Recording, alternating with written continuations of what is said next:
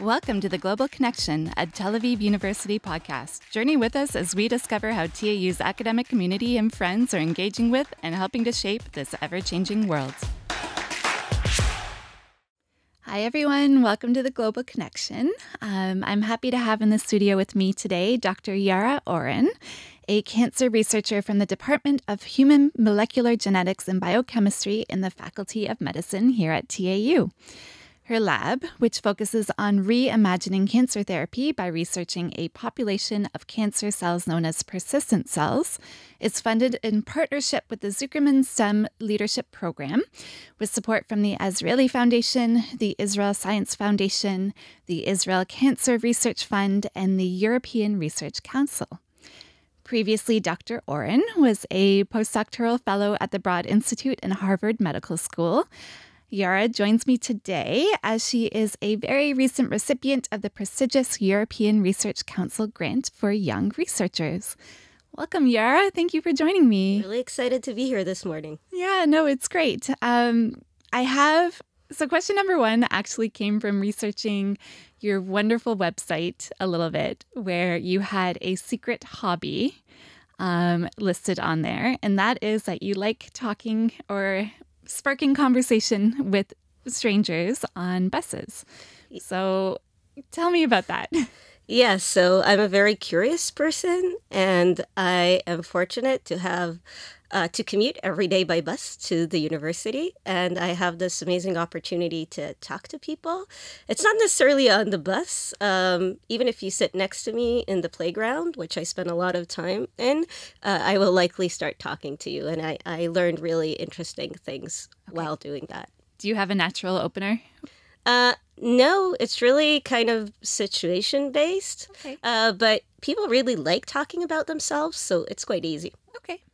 You should try it. It's fun. I should. I feel like it's probably helpful for in the lab too, right? Like Sure. you probably have a great personality for just sort of making people feel at home and that type of thing. If that's your talent, I Well, would say. that you should ask my students, not me. Okay, But fair. I hope they're having fun. Fair. Okay, so I have to ask you how you became interested in cancer research. Yeah, so for a long time, I actually tried to avoid cancer research. So I was raised in a house of scientists, and I always thought that being a scientist is like the most amazing job because you basically get to do your hobby and travel a lot and meet interesting people and talk to them, which I love.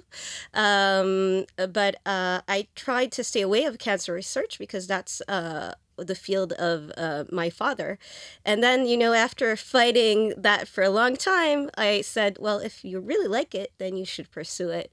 And that's how I ended studying cancer research. But my background is quite unusual. So I'm a microbiologist by training. Okay. And I kind of like to bring together these worlds as someone who was trained as a microbiologist and is relatively new to cancer research, and to think how we can think of new ways to think of problems that have been unfortunately with us for many, many years. Okay. I have to follow up on that. How can you bring together microbiology and cancer research? Yeah, so the field that I'm studying is actually deeply based in microbiology. So this concept that there are cells that should die based on all our textbooks, but from some reason survive without any obvious reason. Has been studying in microbiology for more than 80 years, this concept of persister cells. And it was discovered in cancer cells about 13 years ago. So we celebrated our bar mitzvah, and we were very excited. We're a young field. And so for me, it was quite natural to say, look, there is this thing that we've been studying as a community for a long time in microbiology. Let's think how we can apply all this knowledge to cancer research. Okay. So you were working in microbiology, but when it came time where you started to shift towards cancer research, you kind of went into that research knowing exactly what you wanted to work on. Yes. So it's a funny story. So when I was during my PhD and I was studying microbiology, I was fortunate to go to a conference in Dublin. and I keep kosher, and they mixed the food, so we accidentally got like bacon, which was clearly not kosher. So I went to the place where they to talk to the organizers, and then came other people who also didn't get the food they wanted, and I met their colleague that is now faculty in the Technion, and he said, and I told him, "What are you doing here? Because you know what? We usually I don't see him in conferences," and he said. You know, there is all this thing happening in cancer biology where it looks like the things that we've been studying for a long time in microbiology, they're relevant. And that's the first time where it kind of clicked. And I was like, you know, it might be interesting to think how we could apply the kind of deep foundation that we have in microbiology. So yes, I always remind it to him that in many ways he's the spark that made me do this transition. Right. Yeah. So you mentioned the field is about 13 years old. So studying persistent cells. For you, then, when you began this research, was that 13 years ago? Was it more recently? Like, how big of a field was there when you started doing that research? Yeah, so I really made the transition from microbiology to cancer research during my postdoc. And I was very fortunate to have the support of my two amazing mentors, Joan Brugge and Aviv Regev, who took me in because I knew nothing about cancer research. I didn't know anything. I didn't know any of the techniques. And I just told them, you know, I think it's interesting. And they had faith in me, and also were willing to give me the ability to acquire these new skills. And back then, it was a very controversial, so we were talking about 8 years ago, it was a very controversial field because many people believe that it's not trivial to translate what we see in bacteria to cancer cells, and there might not be I would say, a therapeutic avenue to follow. And I am happy to say that in these 8 years, I think there was a shift. So there is now more and more understanding that we have been overlooking these cells for a long time, and they might hold the key to new therapies if we were able to target them. So we are a very young community in the persister field, and we all know each other, and it's really fun. Either in conferences or even some Zoom meetings, or I'll ask a colleague, I'm like stuck, can you help me? So it's a small field, but it's growing, and I'm happy to say there is also a lot of interest, not only from academia, but also from pharma, to say, maybe you can help us understand what's going on there so we could develop drugs. Okay. Now, when I think of cancer research, it's probably one of the most global fields, just in terms of there, a huge amount of interest and resources around the world. So do you feel like it's very much a global community for persister research? Are there particular universities that you're working with more than others, or? Yeah, so one of the beauties of working in a very young field is that the knowledge is not kept in a single university. So I think we're still at the phase where we are all equal, and we are all working together to build the foundations of what we hope will be in the years to come an established field of knowledge. So I have amazing colleagues in Belgium and in the U.S. and in Spain, and I would say that we are all really working together, and I think this is quite unique to our fields, really working together in order to try to solve this mystery. Okay, what does a day-to-day life look like for you in the lab? Yeah, so I think our lab belongs to the labs that combine both computational and experimental work. So we have people that are working both on the computational aspects of how can we study this phenomena, and the people who are pipetting and doing the what we call bench work. And what I love about that is that they come from very different. They think of problems very differently, and they all communicate to try to advance their research. So I love the interaction, this kind of interdisciplinary interaction within the lab. And in order to make it really good, we also have a lot of chocolate and cookies in the lab. Okay. So that Very to encourage important. happiness in our lab. So if you're ever anyone who wants to come and visit, we have our secret stash, and it's quite big. Okay. And we're happy to share it. Okay. Secret ingredient in cancer research. Exactly. Then. A lot of chocolate. Yeah.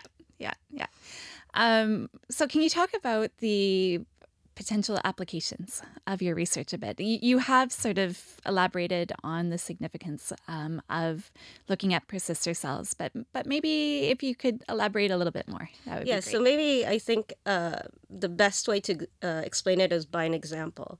So unfortunately, for cancer today, the measurement of success is not by curing. We can cure various infections. If you have COVID, you're likely cured, putting aside long COVID effects. The issue with cancer is that too often do we see that it comes back. And that's why today in the clinic, cancer is not measured, the success in treatment is not measured in cure, but rather in this 5-year survival mark. Would you survive 5 years from initial diagnosis? And the problem is this, is that conceptually we're very good at initially killing cancer cells, and that's why most patients, and it's important to say most patients today would respond to therapy and would go home to their families. But a lot of times we see that cancer does come back, and when it comes back, it's very hard to treat it. So we know now that there is a phase where there are cancer cells, but they're not causing an active disease.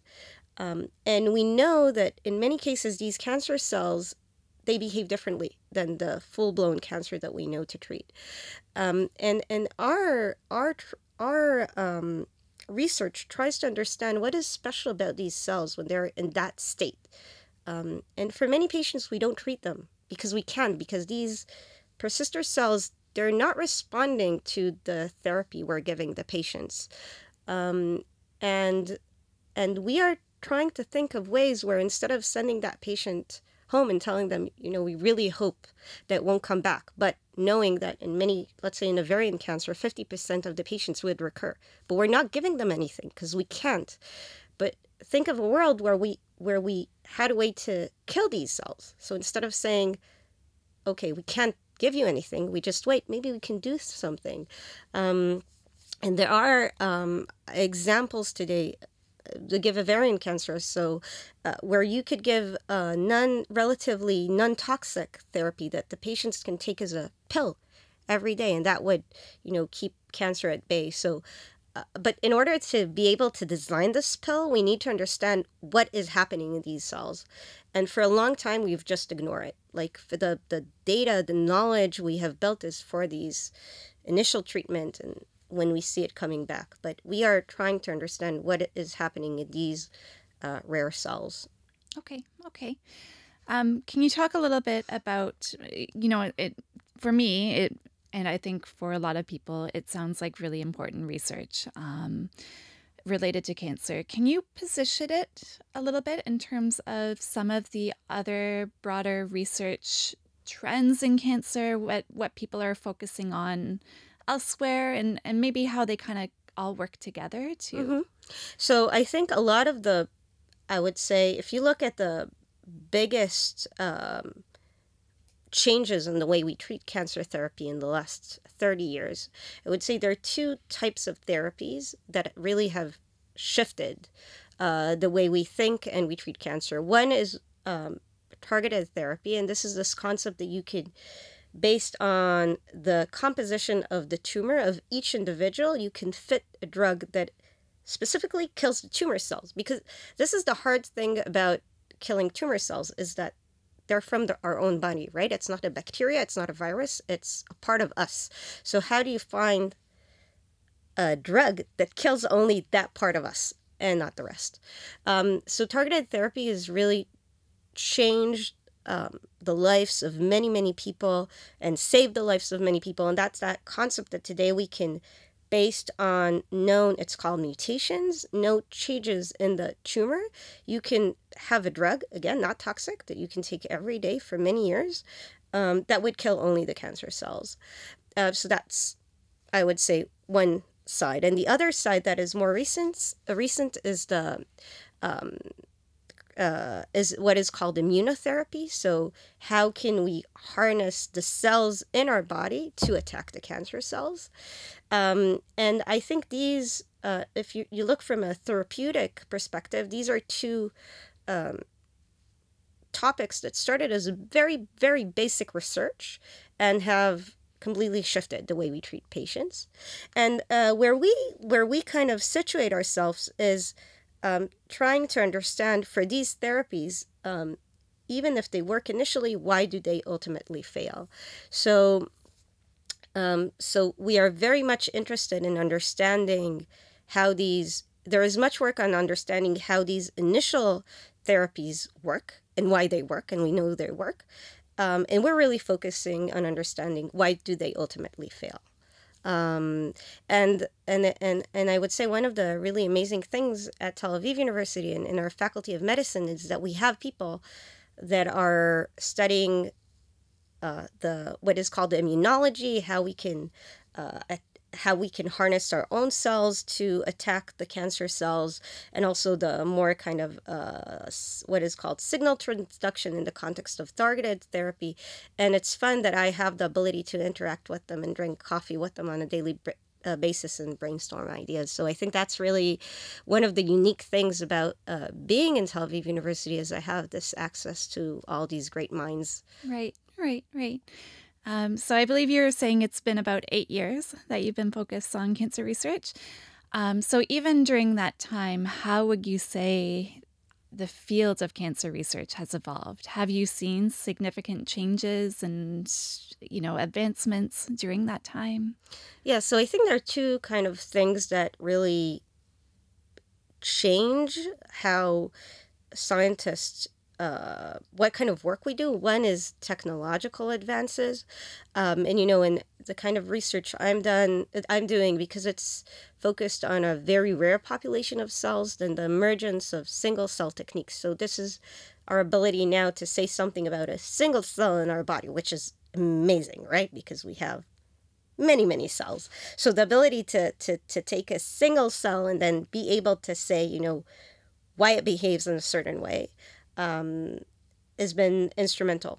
And we are a part of the community that tries to develop techniques to use the single cell approaches to ask new things about cancer. So this is definitely something that is single cell sequencing. The first proof of concept was around 2014. So it's also, and from, doing something in the lab on, I believe it was 8 cells, ballpark, to now, going into patient data and sequencing it, which is something can be done today as the clinic, is amazing, in less than a decade. And the other thing is I would say a conceptual shift, right? So as scientists, we choose what we work on, and you always need to believe in what you're working on, because if you're a scientist, you're working on questions that weren't solved yet, right? Because otherwise you won't be working on them. So I think for me, what I'm amazed of how these concepts of non-genetic resistance that have been really mocked 8 years ago, now they're like, oh, it's like textbook, right? So there is, I think, you need to believe in something, and then you can develop techniques, and then you can have more proof that you're not wrong. Okay. So this is kind of technology and conceptual. Okay. At the same time, I think, for me, cancer's in my family, it's in so many families, and because of the journey of fighting cancer, I think people are willing to sort of try anything and be a bit more experimental. And, there can be advantages to that, but there can be a risk as well. So for you, are there some dominant misperceptions out there in terms of cancer treatments that really you've paid attention to, and maybe you'd like to share, your thoughts on them? Yeah, so I think that because of this issue that today we have this problem that we can't say that someone was cured, then of course there are many different things that people try, and I would of course do it's a very challenging situation to be in, emotionally, to be in this state where of uncertainty for a long time, for some patients for many years, this uncertainty. So I think that there are different approaches that are now going into that we see in cancer, that again, if you were to think about them 5 years ago, people would say, oh, that's like witchcraft, right? So my husband is also a faculty in Bar Ilan, and he studies this effect of microbes on our body, and the concept that you can maybe think of changing the microbe composition in order to fight cancer better. And 10 years ago it was science fiction. So I think we need to be very, very careful about saying, this is not going to work.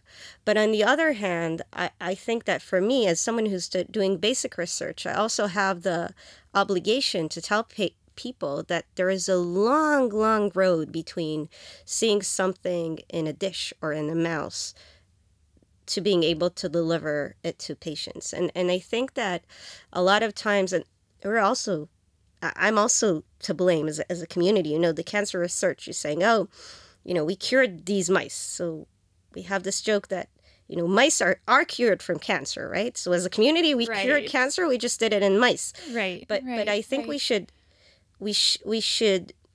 I would, if someone were to tell me, this might be a solution, I would be very hesitant to tell them this is not true. But on the other hand, I think that the treatments we offer our patients now are things that are proved, that we know that are robust. And anything else, time will tell if it's going to work or not. But I think that there is a very, really emotional challenge for a cancer, for a patient, because of this unknown, where the doctors, they don't know. Mm-hmm. They're sharing all the information they have, right? But they don't know. Mm-hmm. And mm-hmm. they do know that there are these cells in there. So I think it's a very, this limbo is challenging. But I do think that, if you just look at the numbers, we're getting better at it, both at the initial treatment and also of giving the patients information of where exactly do they stand. Okay. For you, what would you say is the most exciting part of your research right now? What are you most excited about? Well, I'm very easily excited about research. So one of the things that my lab is now looking at is focused on is understanding if there are persister traits that we not only don't have targets for, but also drugs for. Also, we never thought that we could target them. So I would give you an example. So one of the things that have been known for a long time is that patients, if you give them a therapy and then you give them a drug holiday, meaning you withdraw them from therapy, there are patients who then will start responding again if you give the therapy again, the therapy rechallenge. And there is like this, it's unknown what is happening. Like, why does drug holiday work? Like, why, what does it matter? What's happening there? And maybe, if we could somehow make all cancer responsive to this holiday, like to this drug holiday. So one of the avenues that our lab is pursuing is thinking of, can we think of drugs that erase cancer cell memories so that they would forget that they were treated and then respond again? Because as I said, initial therapy works very well in the vast majority of patients. So if we had a way to make cancer cells think it's the first time, they will die. This is, again, very basic. From this to a real drug, a long road. But I think that's one of the things I'm excited about, right? Thinking of a completely new class of drug that might make our patients responsive. Okay. The European Research Council grant, is it related particularly to this question? Is it a bit of a different question you're trying to pursue? So this is one of the questions. So the European Cancer grant is a big grant, and it funds different questions in my lab. But I think the common thing about all these questions is trying to think persister specific. Like, we know that for many years we tried to use the drugs we have been using for initial therapy on persister cells, and you're bombing them and nothing happens. Like, nothing happens. So our approach is saying, okay, let's clean slate. We are starting with persisters. What is important for persisters? We don't have the techniques. No problem. We'll build the techniques. We don't have the computational tools. We'll build the computational tools. But we're not trying to apply the tools that were developed for studying this what is called mutations. We are really focused on persister cells. And so, memory is one aspect. They have ability to kind of switch from cells that are not growing to cells that are growing. And of course, from a patient perspective, cells are growing, it's problematic. So we're trying to understand if there is a way to specifically target this reawakening, and looking at this time, right? Can we maybe, even if we can't kill them, can we make them sleep a bit longer? Because I think that would be good also. So the grant gives us the support to dare to do these things, right? Because it's risky. Mm-hmm. Because we don't have the tools. Mm-hmm. But we are very lucky that they are willing to fund our endeavor to try to. So if you interview me in 5 years, I would say, here, these are memory erasing drugs for cancer cells. Right. So my next question, I feel like I'm still stuck in the wrong paradigm of thinking because you did kind of correct this earlier. So it was going to be, when do you think we'll see a cure for cancer? But maybe that's the wrong question. So maybe I'll get you to correct that question a little bit. Like, what is, when we're thinking about the future horizon of cancer treatments, what should we be thinking about? And what is the ultimate goal that you think researchers are trying to get to? Yeah, so of course, cure is amazing. But I think if you look at which therapies were the most successful, these were the ones that were able to keep cancer at bay. So we have now therapies for breast cancer patients. Again, a pill, you take it daily. It has very minimal side effects. And you know that as long as you take it, you're good. So for me, I am a bigger believer in making it of a chronic disease. And if you think of cancer onset as something that usually happens later in life, and when you're 60 or 70, then if I can extend your lifespan by 30 years, I'm probably good. Now, of course, there are cancer. It would be amazing to be able to really cure cancer, but I think that if we were able to provide these pills that again do exist, then that would also be an amazing, right? Mm-hmm. Absolutely. Well, Yaara, it's been an absolute pleasure speaking with you and learning about your research and what's happening more broadly in cancer research. Thank you for joining me today. Thank you for having me.